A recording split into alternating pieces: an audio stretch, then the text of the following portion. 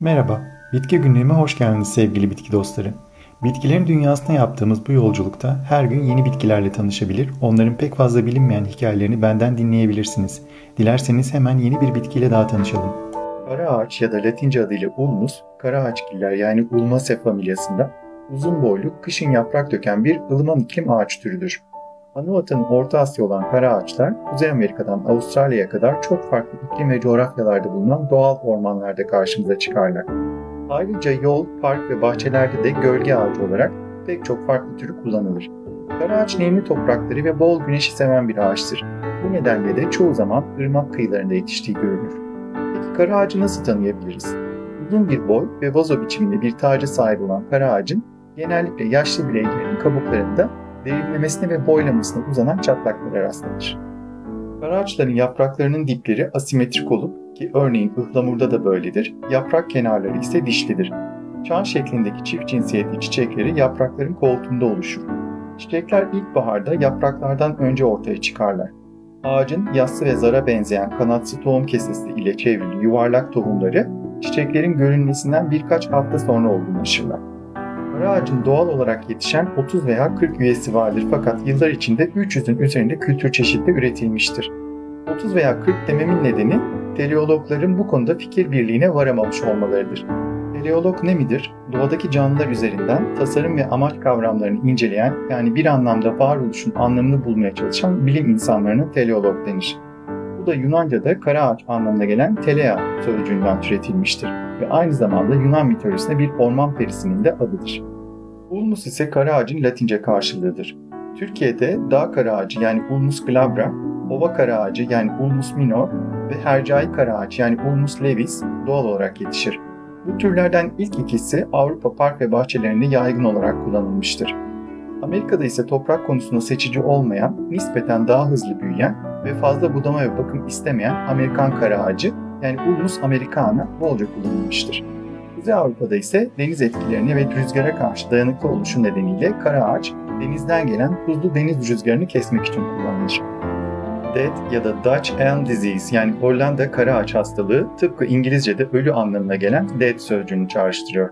Bu hastalık karaağacın yaralı kabuğunun Ophiostoma ulmi adı verilen mantar tarafından enfekte edilmesiyle ortaya çıkar ve ağacın ölümüne neden olur. Bu mantar genellikle ağacın kabuğunda yaşayan ve onu delebilen kabuk böcekleri yani Scolytus nedeniyle yayılır. Son 100 yıl içinde Avrupa genelinde çok sayıda yetişkin karaağaç ki buna 300 yıllık anıt ağaçlar da dahildir, bu hastalık nedeniyle ölmüştür. İngiltere'deki karaağaç nüfusunun 3'ü dead yüzünden yok olmuştur. Hastalık sadece Kanada ve Avustralya gibi uzak coğrafyalardaki bireylerde görülmemiştir. Hastalığa dayanıklı olan kültür çeşitleri de 70'li yıllardan itibaren üretilmeye başlanmıştır ama henüz bu melezlerin akıbetlerinin ne olacağı da netleşmiş değil. Çünkü karaağaç uzun ömürlü ve yavaş büyüyen bir ağaç. Bu nedenle de birkaç yüzyıl sonra neler olacağı şu an için bir gizem. Avrupa Birliği 1997'de başlattığı Avrupa'daki karaağaç türlerinin genetik mirasını koruma projesi kapsamında var olan türleri korumaya çalışmaktadır. Karaağacın odunu oldukça dayanıklı ve serttir. Darbelerden kolaylıkla yaralanmaz ve suda kolayca çürümez. Bu nedenle de günümüzde mobilyacılık ve kaplamacılıkta kullanılır. Romalılar karaağacı yetiştirdikleri asmaları desteklemek için kullanırlarmış. Hatta Romalı ünlü şair Ovidius onun için Ulmus amat vitam, vitis non deserit ulmum demiş. Yani karaağaç asmaya aşıktır, asma ise karaağacı terk etmez. Bu karaağaç ile asmanın birbiri için yaratıldığına dair eski bir inançtan kaynaklanır. Orta Çağ'dan bu yana karaağaçtan tekerlek, yay, tabut, köprü ve hatta su borusu gibi pek çok şey üretilmiştir. Amerikan Kızılderilileri karaağacın kabuğunu kullanarak ip ve halat üretirlermiş. Ayrıca kabuğun iç kısmını da ilaç olarak kullanırlarmış. Gerçekten günümüzde de kızıl karaağacın yani Ulmus rubra'nın kabuğunun iç kısmı öksürük kesici şurupların imalatında kullanılmaktadır. Alternatif tıpta kanser ilacı olarak öne sürülmüş olsa da bunun işe yaradığına dair bilimsel bir kanıt yoktur. Karaağaç tarih boyunca yaşanan çeşitli devrimlerin de sembolü olmuş bir ağaçtır. Amerikan devrimi ağacı, Fransız devrimi ağacı, Yunan devrimi ağacı gibi anıt ağaçlar vardır örneğin. Tarihi konu olduğu gibi efsanelere de karışmıştır karaağaç. Yunan mitolojisinde anlatıldığına göre av ve orman tanrıçası Artemis, yayını ve oklarını eline alır almaz vahşi bir hayvanı vurmadan önce talim yapmak için iki ağacı kullanmış. Önce bir karaağaca atmış okunu, daha sonra da bir meşeye. Bir Avrupa söylencesine göre karaağaç dileklerin koruyucusudur. Eskiden insanlar ağacın altında dileklerini diledikten sonra bir bez parçasını ya da bir kurdeleyi ağacın dallarına asarmış ve bu ağaç üzerinde kaldığı sürece o kişinin dileğinin mutlaka yerine geleceğine inanılırmış. Bir Çin efsanesine göre ise karaağaç altında uyuyan kişiye düşlerinde evrenin sırları gösterilir ve aydınlanması sağlanırmış.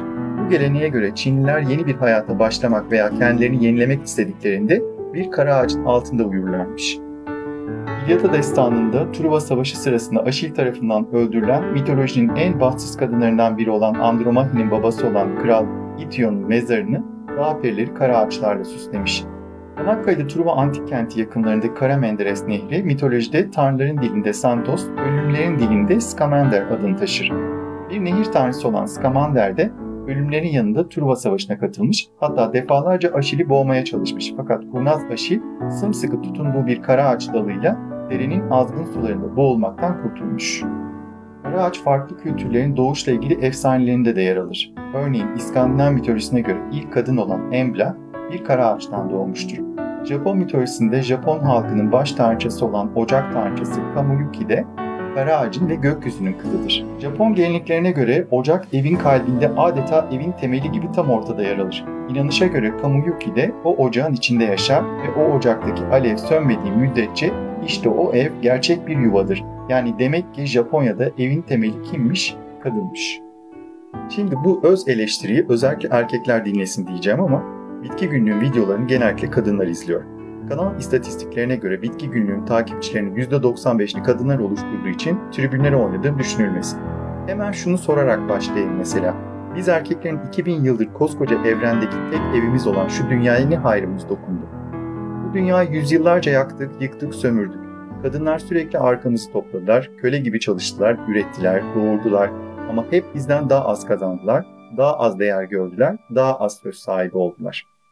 Ama kadınlara sorarsak sanki hepsi de böyle olmasından çok mutlular. Hiç itirazları yok.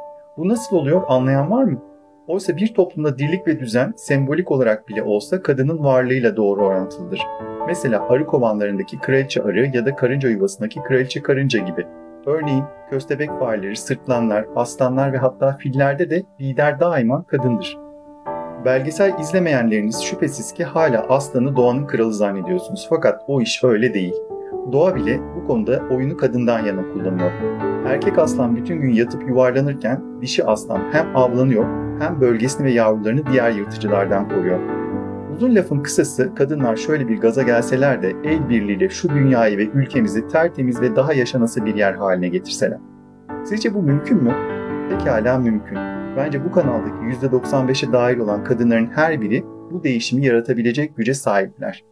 Şu basit istatistik oran bile kadınların bitkilere ve haliyle doğaya karşı daha fazla duyarlı olduğunu ortaya koyuyor. Aslında tek yapmaları gereken bu duyarlılığı gelecek nesillere doğru şekilde aktarabilmek. Çünkü belli ki biz erkeklerin çok da umurunda değil bu dünyanın yanması ya da yıkılması. Biz erkekler gerekirse bu dünyayı yakarız ve sonra da evrende bir düzine daha yakacak dünya keşfetmekle övünürüz. Mesela karaağaç soyu tükenirse de genetik haritası vardır. Ne olmuş yani? Bizim için bu kadar basit bu işler. Yaptım oldu deriz. Bizim olayımız bu. Çok merak ediyorum kadınlar ne düşünüyor bu konuda ve neden 2000 yıldır bu kadar sessizler?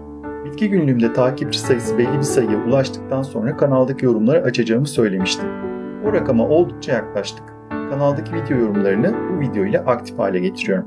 Bundan sonra dilerseniz videolarda söz edilen konular bağlamında özgürce yorumunuzu yazabilirsiniz.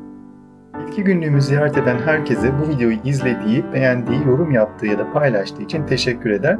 Bol çiçekli günler dilerim. Bir sonraki videoda görüşmek üzere. İzlediğiniz için teşekkürler. Eklenen yeni videolardan haberdar olmak için abone olup bildirimlerinizi açmayı lütfen unutmayın. Bol çiçekli günler dilerim.